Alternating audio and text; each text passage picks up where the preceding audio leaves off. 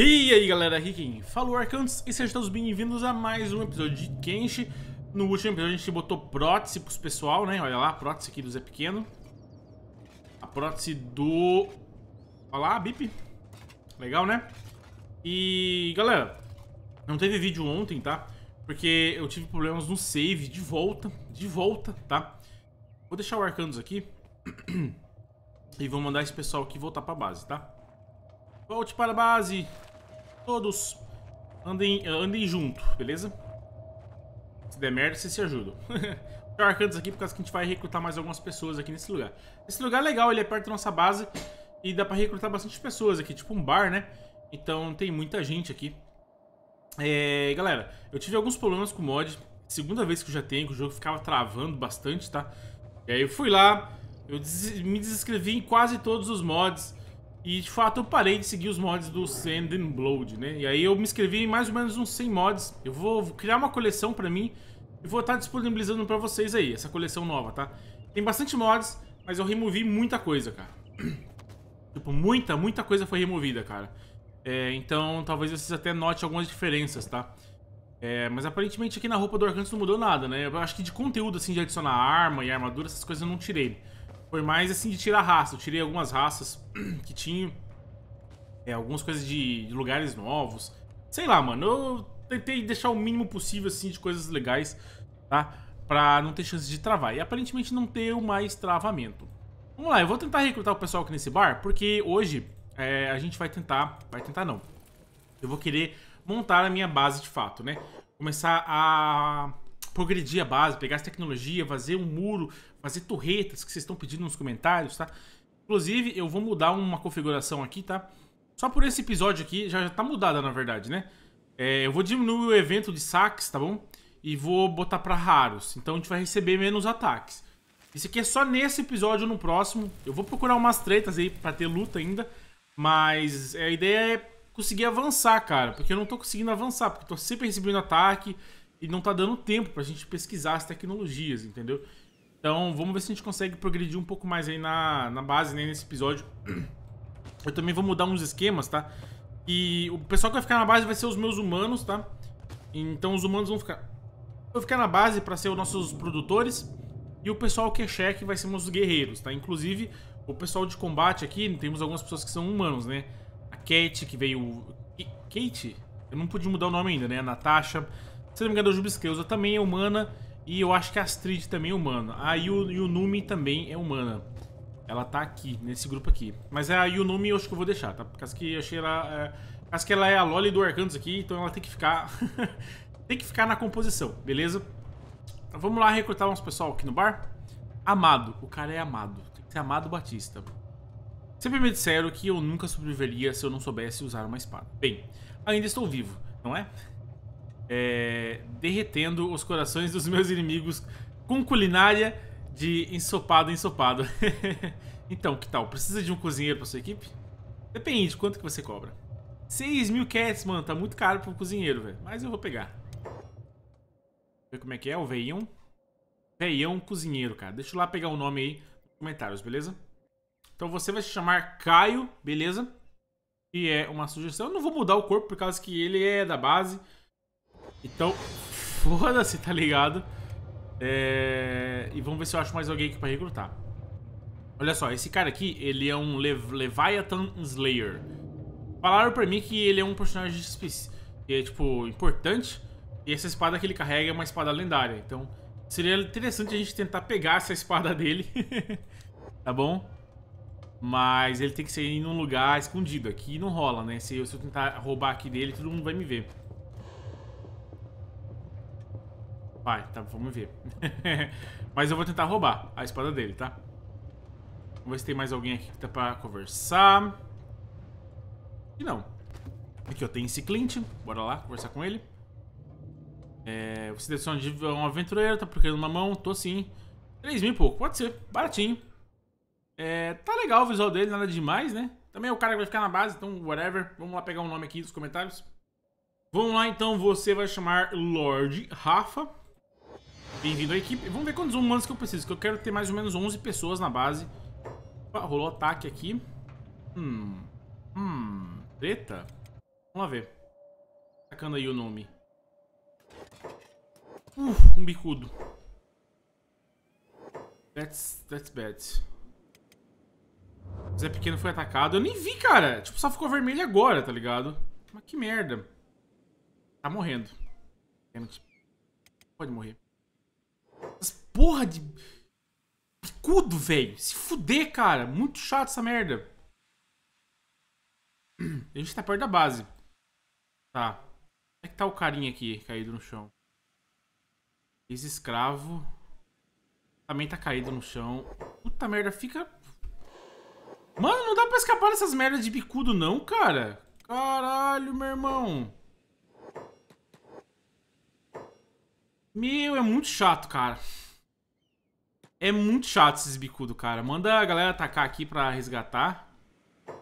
Putz, eu nem vi isso aí, cara. Você tá bem aí, cara? Consegue passar um primeiro socorros em você? Tem primeiro socorros? Tem, boa. O Bip também tava aí, cara. E Bip, ataca o bicho, cara. Eu achei que isso aqui era o bicho. Ai, ai. O Nego Ney também tomou umas na cara. Faz pelos socorros. E fica atacando aí. Tá bem fortinha já na defesa. Tá conseguindo defender bem. Só pra aguentar. Cara, não consigo ver nada, tá vendo? A galera reclamou aí se não tem algum mod pra aumentar a visibilidade.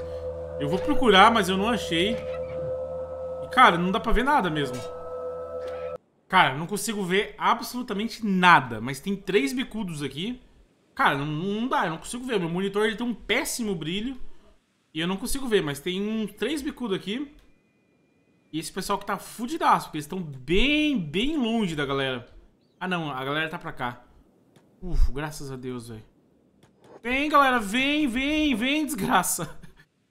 Vem, desgraça. Vem antes que essa galera morra, velho. Ó, já caiu. Foda aqueles esses merda de bicudo. Fica comendo, cara, os caras, velho. Bip, passa um remédio aí. Eu tô só clicando onde aparece o ícone, que eu não vejo nada, mano. Muito escuro. O jogo não tem nada de brilho, tá? Eu acho, tá? Pelo menos eu nunca vi brilho em nenhum lugar, assim. Senão eu vou botar no máximo. Eu sempre boto no máximo o brilho, cara. Meu monitor, ele é horrível, cara. Sério. Tipo, vocês estão vendo 2 vezes melhor do que eu tô vendo aqui. Porque tá batendo luz aqui no meu monitor. Meu monitor, ele não tem aquele negócio que reflete luz. E aí eu não consigo ver nada, cara. Está a treta. Os carinhas chegaram. Está batendo. Vamos vencer de boa. Aí o nome, cara, acho que ela não tomou mal tomou um hit, sabe? Tá indo muito bem, mano. Esses bicudos, eles são muito bons pra treinar destreza. Por causa que eles aguentam muita porrada. E a partir do momento que você tem bastante defesa, eles não conseguem mais te acertar, sabe? Acertou aqui. Mas a Bianca não era pra estar lutando, filha. Sai daí. Sai daí, desgraça. Meio que vai sair. Encontrei uma treta aqui pra gente fazer. Só pra mostrar um pouco de combate com o Arkantos, né? Mostra. Vamos lá. Tá com mochila. Ó lá, velho. Na cara. Pô, não, Arkantos. Não toma esses hits, não, cara. Vai lá, mostra os golpes fodão aí, cara. Só que faltava você apanhar pros bandidos. Ah, derrubou. Pô, mas tô tomando muito hit, cara. Que isso, Arkantos? O cara tomou essa no... Essa pegou na ferida. Cara, é muito bonito, mano. A arte marcial nesse jogo é da hora, cara. Quando o cara começa a ficar foda. Esse Arkantos não aprendeu todos os movimentos ainda. Venceu. Sempre que der esses pequenos encontros, eu vou fazer com o Arkantos. Mas que é a única oportunidade que ele tem, né, de lutar. Por causa que ele só fica andando pra cima, pra baixo, ele acaba não treinando muito. Saca só, galera. E aí, galera? De boas? Bandidagem. Não quero lutar com vocês não, meus amigos. Infelizmente, digamos que... Ô, Arkantos, sai daí, Arkantos. Para, velho. Infelizmente tem um bicho aqui gigante. Chega aí, galera. Chega aí. Vê a desgraça acontecer. Yes. Yes. Mano, esse bicho é muito zoado, cara. Parece que eles estão atacando. Ui, não me ataca. Bichinho bonitinho, não me ataca. Como vocês conseguem tretar? Eles não estão tretando por algum motivo, cara. Aí não pode, né, cara? A natureza não pode fazer Pior que eles estão querendo lutar, mas não rola treta. Eu acho por causa que o bicho tá me focando, sabe? Por causa que eu agrei ele. Isso. Fica quieto. Ó, o bicho... E aí? Vai tretar agora? Cara, tá muito zoado isso aqui. O bicho é muito gigante. Os caras não atacam. Queria ver sangue, mas não tá rolando. Vamos lá, tretem. Coisa, né, cara? Como é que eu posso dizer? Design do bicho muito legal. Execução... atacou. Ó. Cara, é um ataque. Um ataque. Pá, 500 de ataque. Uou, ele tá comendo os bichos? Olha que legal a animação dele. Pô, maneiro, cara. Aqui ele vai devorar tudo, cara? Ah lá, que legal. Mano, coitado do cara, velho. Olha, atacou. E tá comendo ele. Vai comer, vai devorar tudo. Pô, muito maneiro, mano. Consigo ver quem que ele tá devorando? Não sei. Bem, não sei como é que eu derrotaria esse bicho aqui. Talvez com muita arma, sabe? A distância. Mas atacar, não tem como atacar esse bicho aí, cara. Com o dano que ele dá, impossível. Será que o Arkantos consegue tratar com esses malucos aqui? É uma facção que tem aqui no pântano. Com sabres vermelhos. Vamos ver. Porra, mano, já deu uma joelhada, chute. Muito legal. O Arkantos tá top já. Ele chegou nível 50 já? Não chegou nível 50. Se eu não me engano, quando ele chega nível 50, ele libera mais algumas habilidades. Eles não tem nada de itens bons, na real, né? Só que é muito inimigo. Não sei se a gente rola tretar. Vamos ver. Qualquer coisa a gente vaza, né? Porra, muito da hora esse golpe. Ele dá 2 golpes já. Ó, já caiu, que nem merda. Ah, mas aí não, né, Arkantos? Desvia, cara. Olha, ele pega várias pessoas ainda. Tá, 84. Daqui a pouco a gente vai upar. A gente vai ver se ele vai dar algum ataque diferente. Eles não têm armas muito fortes, não. É tipo um bandido da poeira, né? Vai, cara, você consegue, cara. X1 versus X15. Arkantos. Você tá quase, cara. Você tá quase. Mais um golpe você consegue. Não! Perdeu a perna. Corre! Ai! Morreu afogado.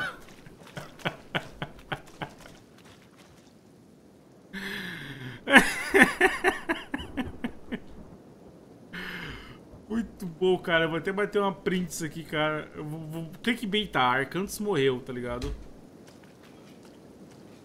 Então vim aqui na cidade do pântano, tem um robô. O pessoal tá pedindo tempo pra recrutar um robô. Vamos ver se a gente consegue recrutar. E aí, mano? Boas? Tipo, é Maria o nome. Aí, deu. Muitos habitantes aqui escaparam de vários tipos de crueldade. Escravidão ou exílio em sua maioria. Mesmo assim, a maioria usa a liberdade para fazer outras vítimas. Daí a crueldade gera crueldade em um ciclo infinito. É um lado perturbador do comportamento humano. Porra, mano, o robô é mó filósofo, cara. Então você não gosta daqui, não é? De longe, não é a pior sociedade que já vivi. Mas as trevas estão aqui.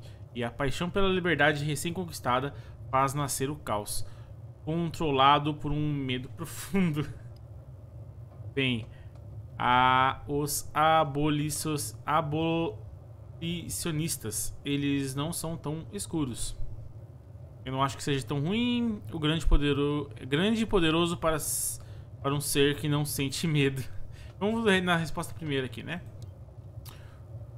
Um raio de luz que mantém a humanidade humana. Sabe, estou procurando companhia de viagem e cobro 6.000 cats como mercenário. Tem interesse? Pode ser. Alá! Passa esqueleto. Lembra com armas pesadas, robóticas e bestas, né? E vamos lá pegar um nome pra ele, beleza? Teve alguém que pediu Azevedo, mas como aparentemente é uma robô, né? Porque tá Maria, a gente vai colocar Azeveda, beleza? Então, Azeveda, eu não sei se tem gênero. Então, bem-vindo à equipe. Olá! Ela é boa em alguma coisa? Eu vou me referir como ela, tá? Mas é que eu acho estranho, porque robô é uma palavra masculina, né, cara? Bem... bosta, basicamente bosta, né? Nada de demais. Quero recrutar, olha só, tá faltando... O Arkantos vai pegar uma vaga aqui nessa equipe. Então, tem 3 pessoas que a gente quer pra fechar uma fileira aqui, né? Então uma fileira de cima, uma fileira de baixo, pra ficar estético, né? Arrumei uma treta aqui no bar, bem aleatória. Tem um paladino aqui, tá ligado? Um cara do paladino, não é da nossa sagrada, mas era um paladino. Aí tinha a opção... Acho que dava pra recrutar ele, mas como a gente é meio inimigo da nossa sagrada e o cara é religioso... Mano, pensei, vou descer cacetinho nesse cara, né, velho? Vamos lá, Arkantos, ver se você vence dele. Eu acho que vence bem de boas. Upamos pro nível 50. Não sei que tipo de habilidade a gente vai liberar. Cara, o Arkantos tá muito bom, cara. Mais um pouquinho, ele sola um grupo inteiro, se bobear. Ó. Esse golpe não sei se eu gostei tanto, não. Abriu umas brechas. O bom desses golpes é que eles vão ficando mais... Olha, maneiro isso aí. Tipo, ele usa um golpe que acaba dando 2, 3 hits. Ó, esse aqui não acertou, mas geralmente dá vários hits. Olha lá, cara, o cara já tá todo fodido. Vou botar um pouco mais rápido aqui. Esse cara aqui não vence da gente. Não deu um hit. Não deu um hit. Arkantos. Flawless Win. Ah, não. Toma uma na cara. Porque deu bastante dano. A arma dele é boa. Parece uma arma legal. Aê! Não é uma arma muito boa. Mas vai perder as coisas, cara. Essa é a regra do combate. Perdeu.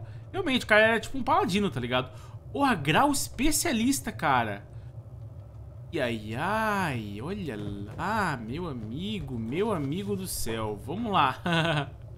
Tá, não é roubo, né, cara? A gente venceu a luta. Cara, gostei das coisas. Blindada de samurai, bonitona pra caramba, velho. Gostei, cara. Pega aí, cara, já... Pega tudo. Pega a arma também, grandona, beleza? Perdeu a luta. Já Elvis. Temos mais um recruta aqui, então. Não tinha nada de história. É daqueles genéricos mesmo, tá? Só tinha que pagar a multa que ele tinha na cidade, né? A recompensa. E ficamos com ela. Então vamos lá. Você vai se chamar... Uno, né? O cara falou que podia ser tanto homem quanto mulher, então... Uno, bem-vinda à composição. Preciso de mais uma pessoa agora e aí estaremos prontos, né? A gente pode sair aí e tretar o quanto quiser. Tem um cara aqui, ele é humano. Mas ele tá uma besta. Então o pessoal pediu pra recrutar um pessoal que atirasse. Nós já temos um. Será que se a gente recrutar ele dá pra ser o segundo que atira? Ah, não dá. Eu achei que dava. Confundi com esse cara aqui na frente, esse magricelo. Seguinte, galera. Já que não teve nenhuma treta muito grande hoje, vou mostrar um combate aqui. Eu tô com a galera do combate aqui reunida. Por algum motivo bugou o som do jogo. Ele tá com o som de uma mosca voando. Esse é o som quando tem cadáver por perto. Só que não tem nenhum cadáver por perto. Esse som tá rodando aí como se tivesse um enxame de mosca, velho. Bem chato. Vamos ver nesse posto avançado da Nação Sagradas em ruínas. Tá em vermelho, quer dizer que inimigos. Vamos ver o que a gente encontra aqui, né? Eu achei que ia ter alguma treta aqui, mas não tem nada. É só um lugar que foi destruído. Que era da Nação Sagrada, né? Parece que eles estão em guerra com basicamente todo mundo do mundo. Mas não tem nada. Eu queria mostrar uma treta. Então vamos ver se a gente achou algum grupo aí pra mostrar uma treta. Seguinte, galera. Peguei a tecnologia pra fazer um muro maior, tá vendo? Onde a gente consegue ficar aqui em cima e usar as torretas. Infelizmente, eu acho que eu não consigo pegar a tecnologia das torretas ainda. Mano, eu tô dando por todas as cidades com Arkantos à procura de livro. Mas é foda, cara. Olha lá, acho que eu consigo fazer. Acho que eu devo ter pego livro. Eu vou mandar pesquisar. E eu vou quebrar todos esses muros aqui, porque a gente vai botar esses muros novos, né? Acho que não tem como mandar atualizar esse muro aqui, então a gente vai ter que quebrar manualmente, né? E construir, eu já vou fazer ele pensando na defesa que a gente vai ter com torretas, né? Porque a gente tem que deixar essa galera aqui bem forte pra se defender sozinho. Eu também vou puxar a minha galera do combate pra cá. E eu não tô conseguindo encontrar ninguém pra tretar, basicamente. Parece que a galera fugiu, mano, se escondeu. Aí eu vou fazer o seguinte, vou fazer como é que tava antes, vou aumentar a frequência de ataque na minha base e vou esperar eles me atacar aqui. Então esse vai ser o design, então a gente vai ter aquela entrada. Esse portão aqui torto tá me dando uns nervos. Mas esse lugar aqui não é plano, tá ligado? Esse que é o foda. Eu vou refazer, cara. Agora que eu vi que esse portão aqui do jeito que tá, não tá indo, velho. Mas a ideia é fazer uma área assim, onde a gente vai botar várias torretas aqui. Se não me engano, as torretas ela só cabe quando fica esse espaço aqui maiorzinho, né? Quando ele fica um espaço menorzinho assim, ó, ele não cabe uma torreta. Tipo aqui, ó. E não cabe uma torreta, é só nesse espaço maior. Então, por exemplo, são 3 torretas aqui. Aqui são 3 torretas. Aqui são 1, 2, 3, 4, 5, 6 torretas.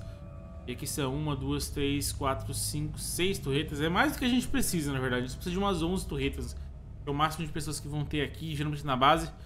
Mas essa é a ideia. Deixa eu ver se eu refaço aqui pra ficar um pouco melhor. Então aqui está. Tentei fazer um pouco mais estético, tá? Apesar que não ficou tão estético. Pelo menos aqui ficou estético, né? Não tem tanto espaço quanto a anterior, mas a gente não precisa de tanto assim, sabe? Eu fiz virado pra parte da jungle, assim os inimigos já são atrasados um pouco vindo pela água, né? Eu poderia fazer literalmente na água, mas eu acho que não fica tão... Não acho que fica realístico assim, sabe? Na minha opinião. Então, vou fazer aqui assim mesmo.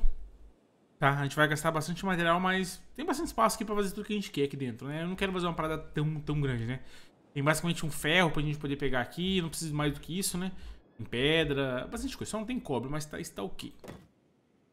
Outra coisa, eu acabei recrutando 2 pessoas. Eu acabei não gravando por causa que eles não eram importantes. Era só NPC que você pode mudar o nome.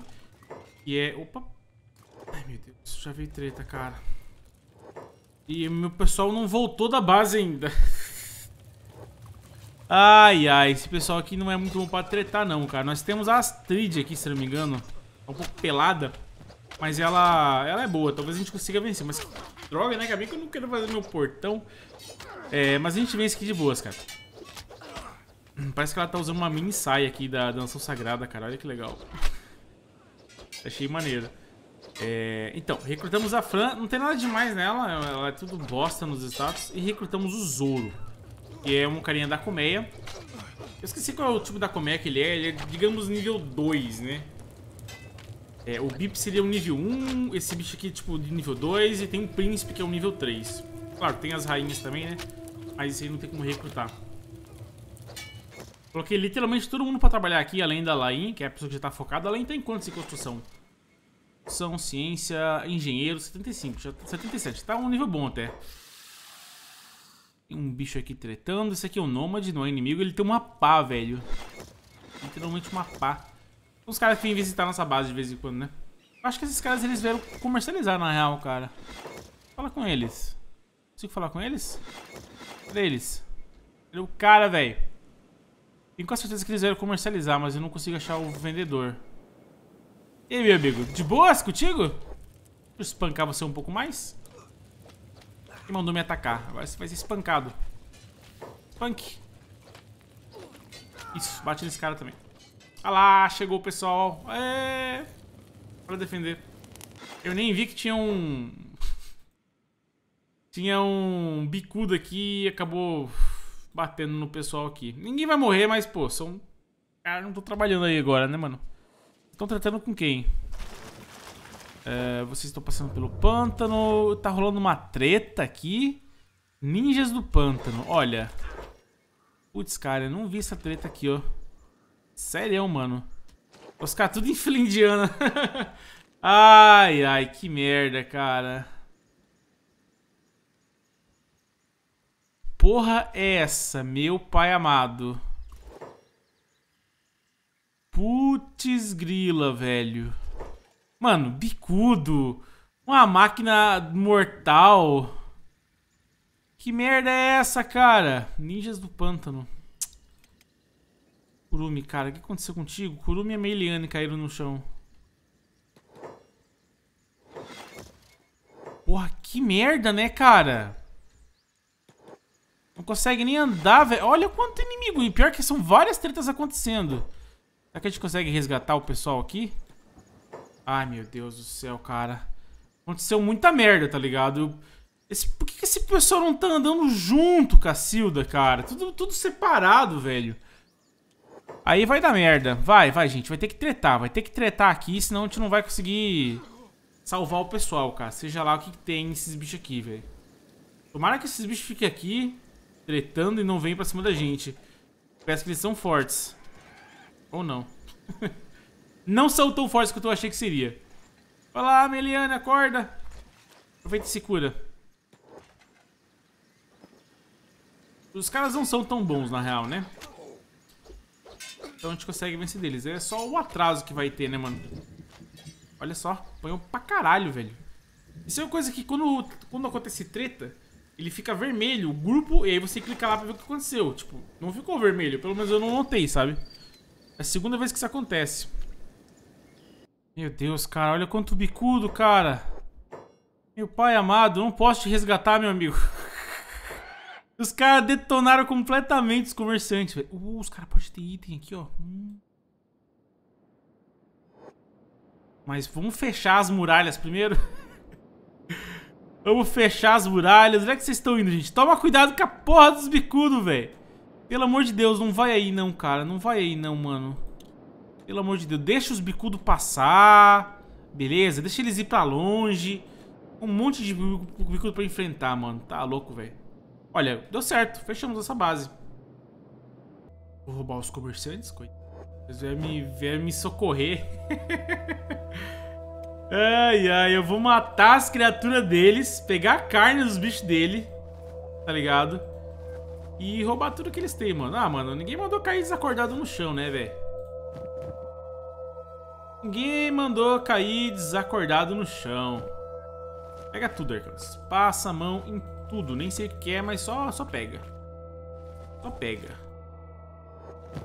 Isso, cara. Tudo aqui de graça pra gente. De graça. Até tecnologia, velho. Aê, sim, mano. Por algum motivo tá bugado o portão. E...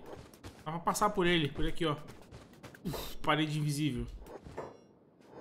Tem que refazer isso aqui, tá ligado? O que tá atacando a gente? Felipe, onde é que você tá indo? Tá, quem que é você? Ah, é um bandido someado que acordou. Então, vou ter que quebrar isso aqui e refazer pra consertar esse esquema doidão que tá aqui. Olha lá a desgraça, né, cara? Todo mundo passando pelo portão. Arrumei o portão bugado aqui, só que agora tá bugado aqui em cima. Cara, tá muito zoado esse portão, velho. Então, terminou. Ficou um pouco zoado. Mas não tá bugado, pelo menos, né? Não ficou zoado, não tá bugado. Ó, quando a gente manda pra qualquer lugar que a gente manda, ele vai passar lá pelo portão. Vamos fechar o portão, porque a gente vai saber realmente, né? Fecha o portão. E ó, mandando o Arkantos vir pra fora, ele literalmente não consegue. Ficou meio feio, cara. Eu confesso que ficou feio, não ficou estético, mas tem que fazer vários negócios que poder arrumar. A gente consegue colocar rampas também. Vamos lá colocar umas aqui, só pra gente ver. Ramp, aqui ó. Vou colocar umas rampas. Por algum motivo não dá. Deixa eu vir no muros, por causa que isso é de mod, né? Mas tem no jogo vanilla também. Muro, ramp, portão. Olha lá, esse aqui dá, tá vendo? Aí você consegue colocar aqui, buscaria subida. Eu vou colocar em vários pontos, na verdade, né? Se quiser subir. Por algum motivo em alguns lugares não rola, né? Vai ficar meio bugado. Coloca aqui também. Aqui eu acho que vai bugar, tenho quase certeza que vai bugar. E uma vez subindo aqui, eles conseguem andar por tudo. Então precisa colocar em todos os lugares, né? Antes de terminar em confirmar, eu quero colocar mais uma parada extra que eu liberei. Deixa eu ver onde é que eu acho. Construção, Storm House, não, acho que é Buildings. Buildings, Trade House. É uma casa bem grande, tá vendo? Achei bem maneiro o formato dela. Vamos ver onde é que a gente vai colocar, cara. Vamos colocar ela mais ou menos aqui assim, só pra ver como é que ela é, né? Vou colocar ela mais ou menos estética. Tem um formato meio estranho, né? Cara, vai 30 material de construção pra construir esse negócio aqui. Mas, porra, é grande pra caramba. Eu acho que eu tenho 30 material de construção. Deixa eu lá ver quanto que tem. Tem 3, mas deve ter mais guardado aqui, ó. 30 e poucos, tá vendo? Então, a Lainha vai construir. Na verdade, todo mundo vai construir. Vai ser mó rapidão. Ah, como é bom ter muro. Como é bom ter muro. Como é bom ter muro, meu amigo. Foda-se esses bichos, mano. Bons, eles não atacam o muro, né? Estão aí de boas. Comendo os coitados dos bichos. Tô nem aí. Terminou nossa casa, vamos lá olhar como é que ela é. Bota a velocidade normal aí, vamos com o Arkantos. Cadê tu, Arkantos? Chega aí, cara. Aquele som de mosca tá aí ainda, sei lá, mano. Eu vou ver se tem algum mod pra arrumar essa porcaria aí. Eu só não gostei da cor, achei muito branco, tá ligado? Muito branco. Mas é bem espaçoso, pelo menos. Mano, esse som estranho, velho. Tem um segundo andar aqui e aparentemente eu não consigo acessar essa parte aqui, né? É que não é tão espaçosa assim, não, sabe? Tem algumas coisas que eu não consigo colocar aqui. Acho que se eu quiser botar uma bancada de pesquisa, por exemplo, nível 2, olha lá. Ela cabe, mas fica bem apertado. Mas, pô, eu vou fazer minha casa... Essa casa aqui, na verdade, apesar de o nome dela ser Trade House, né? Eu acho que eu vou fazer a minha casa onde eu vou construir as minhas coisas. Pô, ia ser legal se eu pudesse chegar nesse quinto andar aqui em cima. Infelizmente eu não posso. Deixa eu botar umas balistas lá em cima, né, cara? Falar em balista, a gente chegou a liberar a balista. Estamos pegando, mas assim que pegar a gente vai colocar aqui já pra ter uma defesa extra. Galera, eu sei que nesse episódio aqui não aconteceu muita coisa. Queria poder mostrar mais, mas eu já fiquei aqui o dia inteiro gravando e às vezes não acontece de mostrar conteúdo, sabe, gente? E meio que eu não posso também ficar 2 dias pra gravar um episódio. Ainda mais que eu tô querendo publicar todo dia. Então, galera, vou ficar por aqui. Espero que vocês tenham curtido e até mais.